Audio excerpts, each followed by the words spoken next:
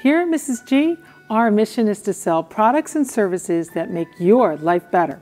I'm Debbie Schaeffer, Chief Customer Officer of Mrs. G. Here's a tip to make replacing your cooktop easy and stress-free with no surprises. The first tip for anyone looking to purchase a home appliance is to take some basic measurements before leaving your home. This will save you time and make your whole shopping experience much easier. All you need is a measuring tape, a smartphone, and a helper.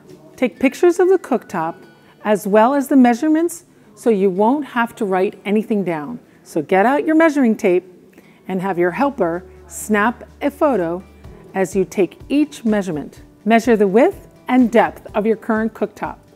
Ideally, you would measure the cutout of the countertop, but that's generally not possible without removing your current cooktop.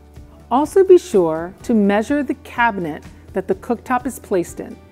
If you're looking to upgrade from, say, a 30-inch to a 36-inch cooktop, the new appliance may not fit into your cabinet.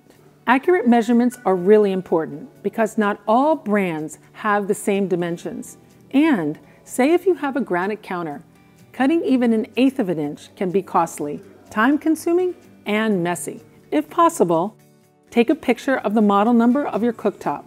This may be found on the underside of the cooktop or in the manual. Then bring your measurements and pictures in and we'll find the perfect cooktop for you and your home with no surprises. Follow us and subscribe for more tips. Mrs. G, life better.